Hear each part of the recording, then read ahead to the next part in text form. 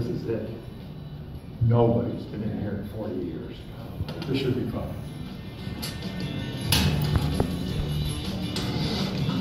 Whoa.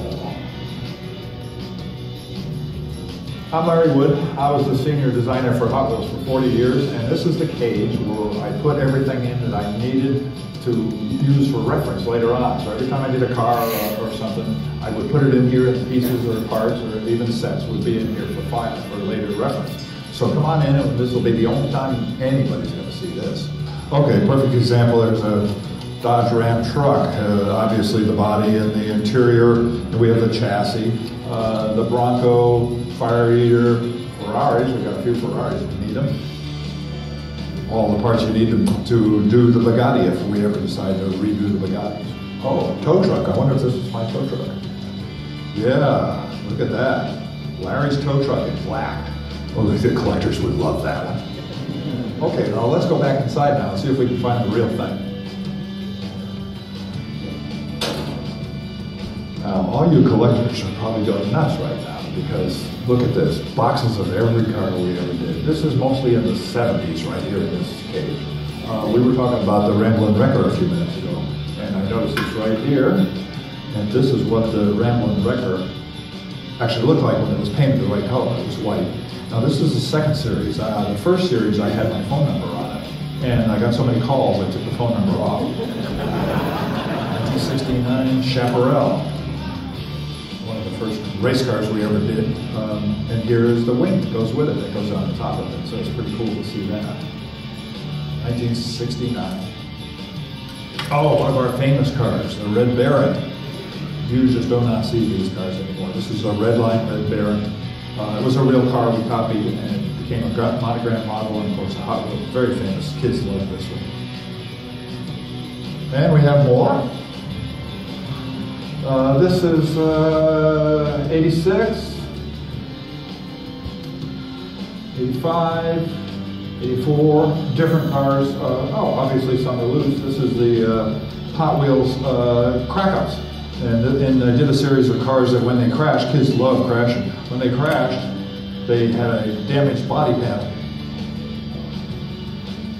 We are designing cars for kids, so the animals were pretty successful with the whole series of animal cars. They lasted a long time, and there's still animal cars in the line because kids love the animals. So this is a series of cars we did, and what happens is you have a lever on the bottom, and you pull the lever back, latch it, and then when the car runs into something, the lever flips up forward, and the car takes off and flips through the air. So that was kind of a fun series, another set of cars. I figured most kids would like to see a cop car flipping through the air, so that's why I did the police car.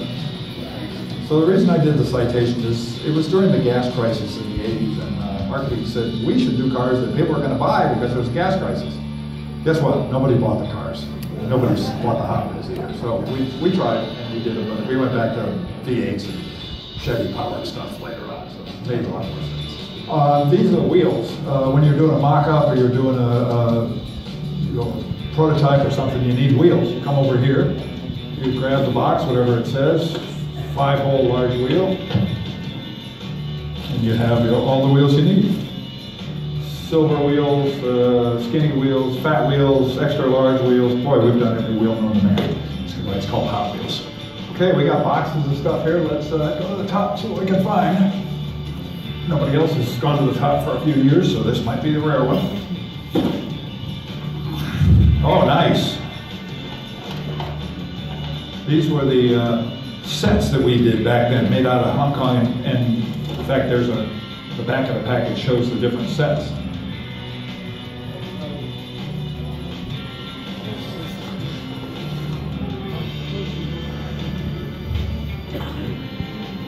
Okay, what do we got here? These were these had sparklers in them, so when you pulled back, you pulled it back, and when you let go, it fired the car forward and sparks came out. Hot shots, they were called hot shots. Probably mid-70s, something like that. Never did a chrome one, but it's kind of cute. Oh, what do we got here? Oh, cool. This is steering wheels. These are the trucks, and they had a steering wheel in the back and it steered the front. You could drive it from the back. Well, let's see what else we have here. Oh, cool. A box of Scorchers. These were the cars with pullback motors. Mid-70s, I think. You pull them back and you let them go, and they went, went across the room.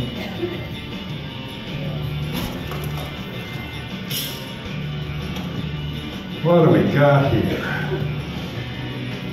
Okay, just a box of Hot Wheels. There's the Crack-Ups, there's the Hot Ones, there's the Ultra Hots. So this is just no rhyme or reason, which is what I would do, not Bob Hogan's, of different cars we've made through the years. Well, there's the Masters of the Universe truck. That's kind of weird. In the wrong package, workhorses. Whoa! An unopened box of 144 Hot Wheels. If this was the right year, this would be worth a lot of money. One of them just sold, 1968, unopened box, just sold for $30,000. You know, I think I'll just stay in here for another 40 years. Yeah.